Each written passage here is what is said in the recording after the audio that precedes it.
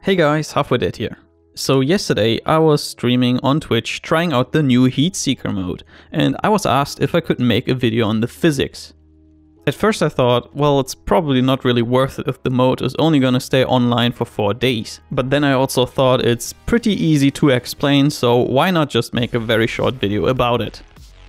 So when it comes down to it, there are really just two differences compared to normal Rocket League. Those are how fast the ball moves after you touch it and how it curves. For the topic of velocity, it really does not matter how you hit the ball at all. You can get the weakest touch possible in normal Rocket League and it will still go into the net with the same speed. As soon as you've touched it, it will go to pretty much the set speed that the ball has at the moment. And that speed is dependent on how many touches there have been on this rally. The curves also work with a pretty simple idea. So the way the ball curves is by putting a force on the ball that points towards the center of the net that it's currently targeting.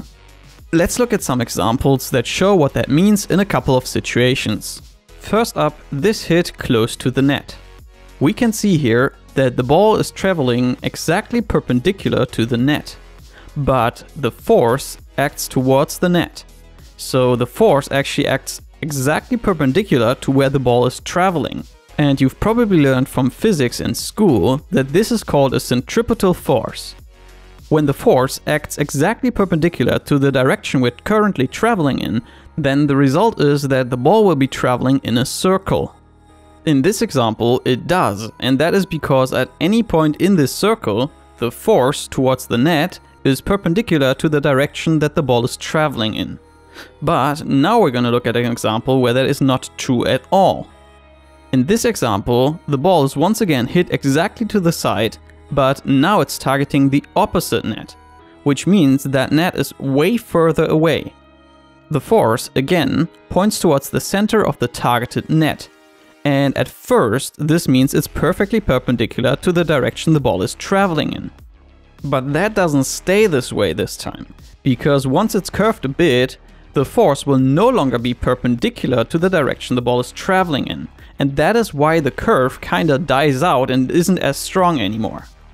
But then again, as we get closer to the net, the force starts to become more perpendicular, and that is why close to the net the ball starts to curve more again.